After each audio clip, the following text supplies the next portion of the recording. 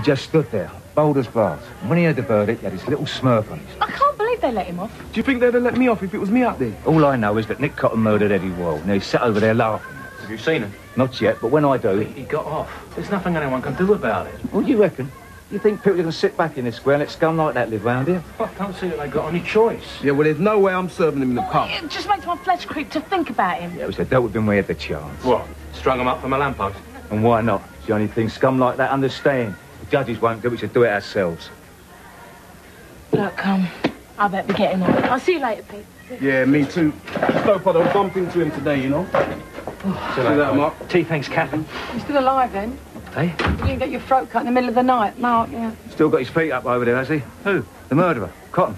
Come on, Pete. It's not Nigel's fault he's out. I don't know, you can breathe the same air as him. It's Mrs. Cotton I'm concerned about. No one cares about Mrs. Cotton more than I do. But every murderer's got a wife or mother out there. Don't mean to be allowed on the streets. Why don't you go over there, Pete? She could do with seeing an old friend. Ain't you been over there yet, Pete? What? And a Cotton smirking at me. I'd rather eat glass. You back already? Yeah, I had a job around the corner. Just a cup of tea here. Right. What's up with Rickon? Couldn't tell you. He looks like Nick Cotton's PR agent. It's not funny, you know. People are telling me what they're going to do to Nick Cotton all morning. Right, Catherine, not right. Yeah. Oh, thanks for coming. Ricky, you can't just phone me and expect me to drop everything. I think someone should go over there and tell him he's not wanted. It's the same over the cafe, you know. Everyone's fed up. Here comes the head hangman now. Okay, Shell, like you to meet Rose. Hello. She's an old friend of your mum's. And a new one of Pete's. Hello there. What can I get you? Gin and tonic, thanks. Gin and tonic, please. Like usual, Pete.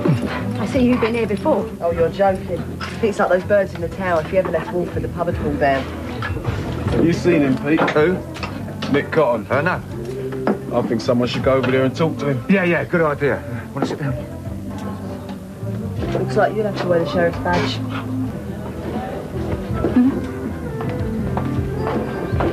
All the girls fancied you. Did they? No one told me. No, you were too busy hanging out with the other boys. You all used to go to that cafe on the high street. That's right. The lessons I skived off so I could have a fag in that place. I didn't even like smoking, really. You were always getting in trouble, weren't you? Yeah, bit of a tearaway in them days. And you wore that leather jacket, and your hair was slicked back. Don't remind me.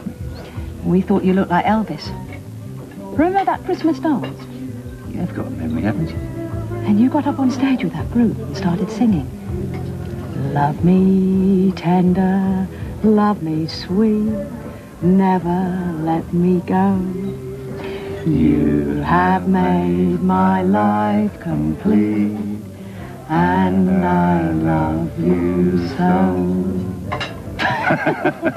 You've been putting Pete's beer. I don't know. Do you want a pint? Michelle. You all right? No, I'm not. What's the matter? Give me some water, Michelle, will you? I've been playing football in the park with Aidan, haven't I? Was that what it was? Hey, this is my sister, Michelle. And this is Kathy. Hello. Hi, Aidan. He's staying at Mum and Dad's for a bit. Oh, that's news to me.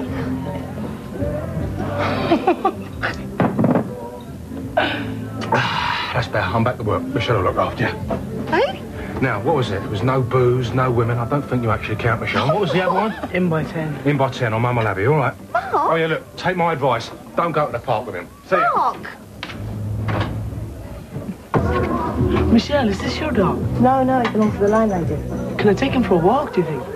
Oh, I don't know, you know. She's ever so fond of him. If anything happened to him... No, I'd take care of him. Oh, go on, Shell. That poor old Rolly's only been around the block since Sharon went away. All right, I'll get his leave, but you look after him, yeah? Yeah, I will, I promise.